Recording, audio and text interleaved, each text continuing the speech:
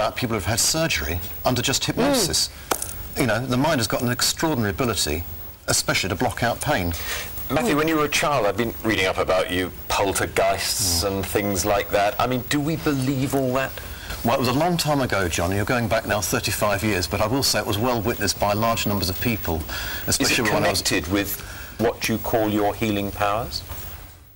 I'm not sure that it is. I mean, obviously, that's where I started, but I went from the sort of spontaneous activity that occurred at school and elsewhere into getting involved in doing research work with scientists. But all they ever wanted me to do was to influence a piece of electrical equipment on the other side of the room. Could I change the voltage? Could I stop it?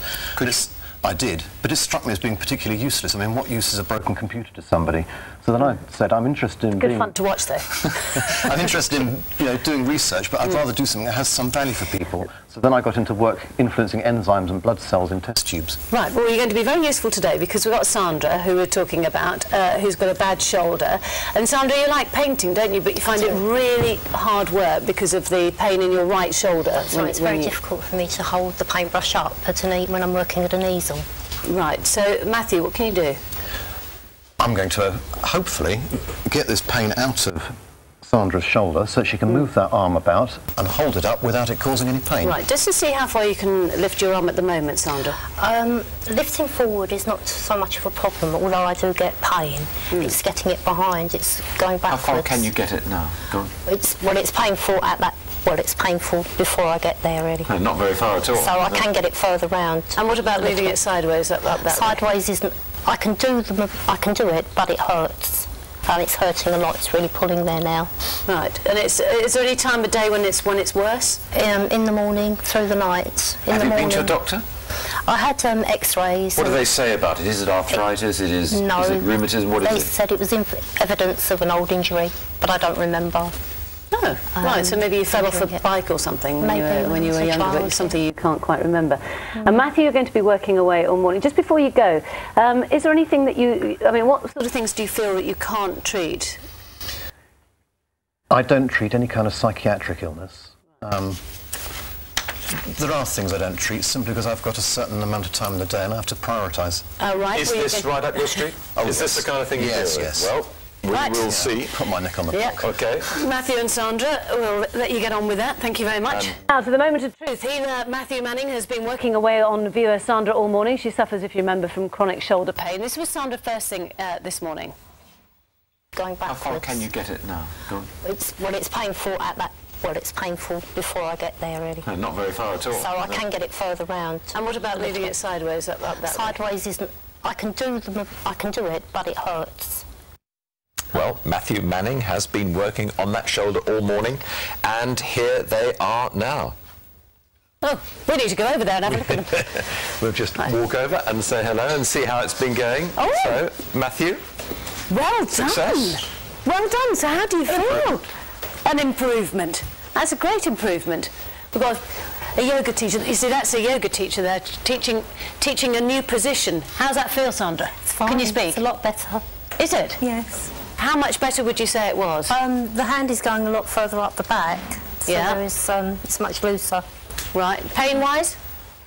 There's still a small degree of pain there, but I mean, I'm surprised that my arm. What were you actually doing to her, Matthew? I start, as I always do, by placing my hands on her shoulder and neck. I close my eyes and I just try to get into a sort of state of attunement with Sandra. That's when then I feel, well, I sense there's an energy flowing through.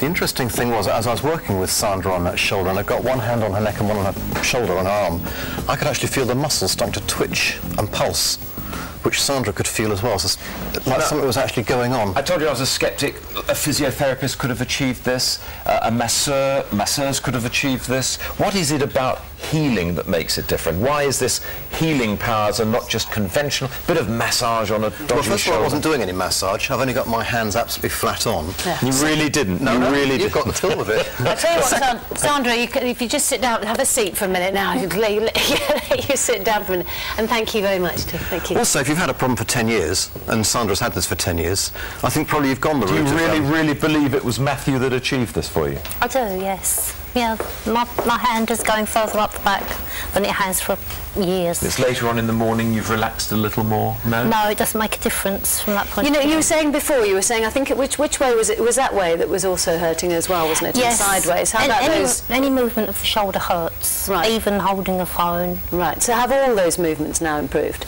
I haven't tried all of them, but certainly the back one, which was the most difficult, going around the back.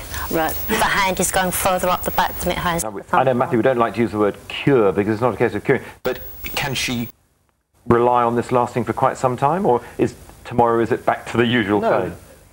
That should not only last, but that should get better and better, because I always say all I'm doing is starting a process, and I know often people say, well, I didn't feel much at the time, but 3 days later it's much better than it was originally, so I would expect that to continue improving. Will she need to come and see you again then for a little... Hopefully not. It's not a course of treatment, in other words? With a problem like that, no, hopefully I can sort that out in one go. If it was a more serious problem, I might keep working with somebody over a longer period of time. So marvellous for your painting. You're going to be whipping them out now. That's right. Well, thank you very much, Sandra, for coming in. Thank you, Matthew. Thank you. Yes, good. Well, I think... My hands are still cold, by the way, from that ice bucket. I began as sceptic. I'm still a little bit sceptical, but not as much as I was. Good to talk to you both.